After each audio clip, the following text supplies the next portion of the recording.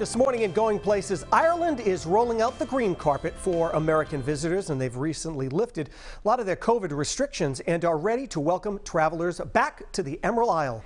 Travel Zoo's senior editor Gabe Saglie joins us live from Dublin Castle. Good morning, Gabe. Hello, Will. Great to see you. Check out this green carpet, huh? It's pretty good. It is, in fact, rolled out. And I am at Dublin Castle. Beautiful tourist attraction here in the heart of Dublin. Dates back to 1204. And that's what we love, right? That history very much alive around us when we come to Ireland. But yeah, COVID restrictions have been dropped, and that's good news for everybody. Look, it looks absolutely spectacular there, and everybody I know who goes to Ireland absolutely loves it. So what is it like being in Ireland right now, and what should travelers know? Well, listen, the influx of international travelers has begun. I've just saw a couple of walking tours end, and I'm hearing people from the States, from Spain, from all over Europe.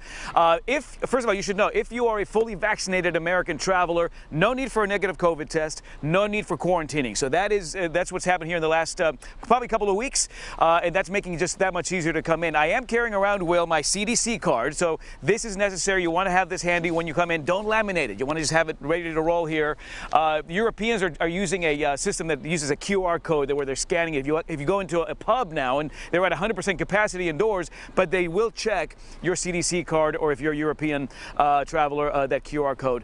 But yeah, easier restrictions means that now the influx has begun, and we're seeing the demand now ramp up pretty nicely as we head toward next year. By the time we get to 2022, Will, we're expecting the number of flights out of the U.S. to equal what we saw in 2019, which is, as you know, fantastic news. That means that we're going to continue to see airfare sales and a lot of promotions to get you out here to the Emerald Isle. Yeah, now obviously there are so many travelers from the U.S. who travel to Ireland. So how important is that to the market there in Ireland?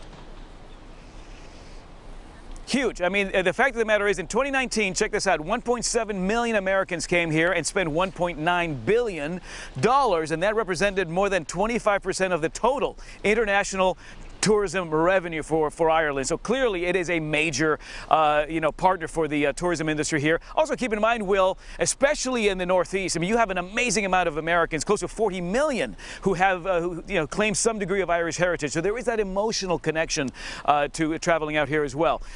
So that partnership, that sense of belonging, is something that I think we're starting to see swell all over again, and it's starting to drive some nice numbers out here. I think summer of 2022, if you're looking to come out here for next summer, you've got to start planning now. We're starting to see the airfare sales already from airlines like United, Aer Lingus, American, and we expect those to be in place here for a couple of months before they start to go up. So planning now makes a lot of sense if you're thinking about coming out here next year. All right, I've got some friends who are actually traveling there next week. So what tips do you have for those looking to book a trip to Ireland, and any must-see attractions there in Dublin, Ireland, or Ireland right now?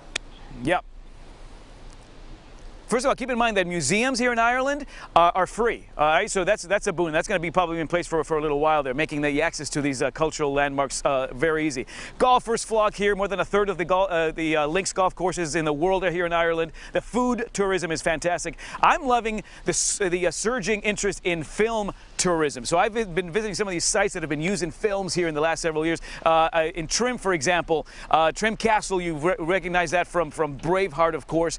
You can visit. They're doing these reenactments now, which is fantastic. Yesterday I was in County Wicklow. I visited a place called Kilruddery House, 800-acre sprawling estate that you would have seen in a movie like My Left Foot or Far and Away with Nicole Kidman and Tom Cruise. And there was some film production going on there just yesterday.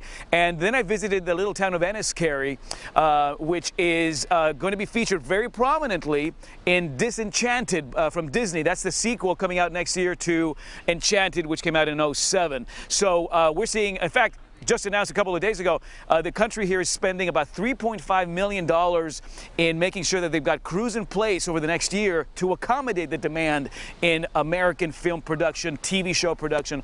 Yeah, I think depending on what your interest is, maybe it's genealogy, maybe it's those sweeping landscapes on the West Coast.